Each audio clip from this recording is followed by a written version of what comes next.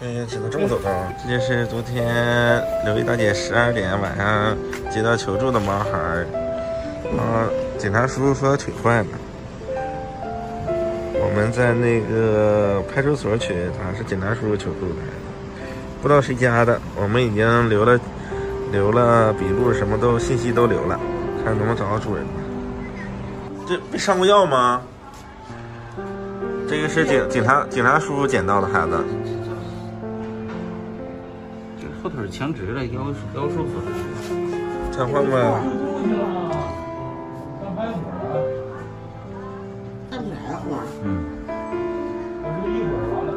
哎呀，只能这么走道。刘丽大姐在外面乘凉呢，带着一群孩子们。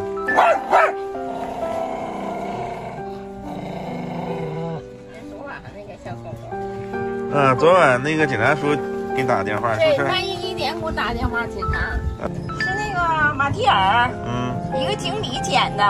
我说这么晚了我们也去不了，放到仁康宠物店那个面包车，还没去就送到派出所了。你照顾吧，刘丽大姐的。帮我屋里照顾呗。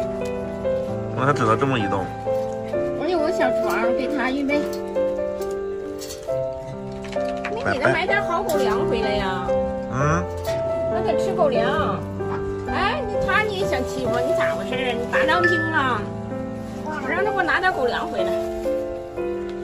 真可怜。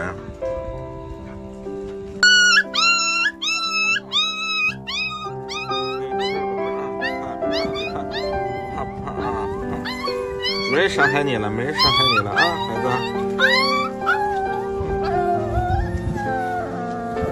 没人伤害你啊，没人伤害你，宝贝啊。哎呦，这孩子是不是被打的呀？他就是有时候就无缘无故自己在那儿嗷叫。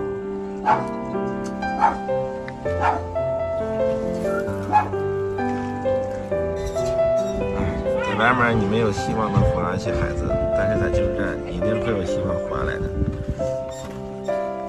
你小可爱宝宝，给你起啥名儿？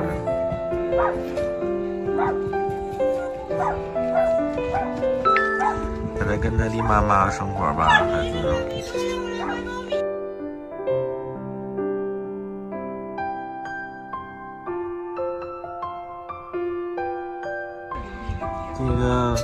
这个小狗狗没有任何疾病，但是它可能会终身残疾了，只能跟着刘丽大姐在这救助站生活。孩子，小可爱。他那上面被上过药，应该是上过药，看完这样扔的，抛弃的。俺有别尸检就膈应了，这帮人真是缺德，就跟那坚强似的，老睡觉，咔拉你一身，咔尿你一身。那坚强就是随时随地都拉你。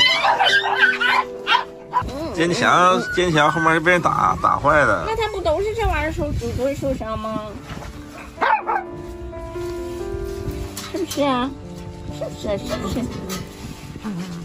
这可怜的孩子在救助站好好生活，刘丽妈妈会照顾你的。看看，这个就是跟着刘丽10多年的壮爷，每天跟着妈妈，老的不行了，双鬓斑白，牙都没了。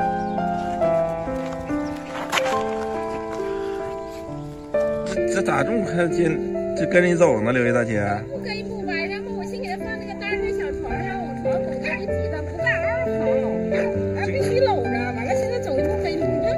这个来救助站第1天就跟你这么熟了。来抱我吧。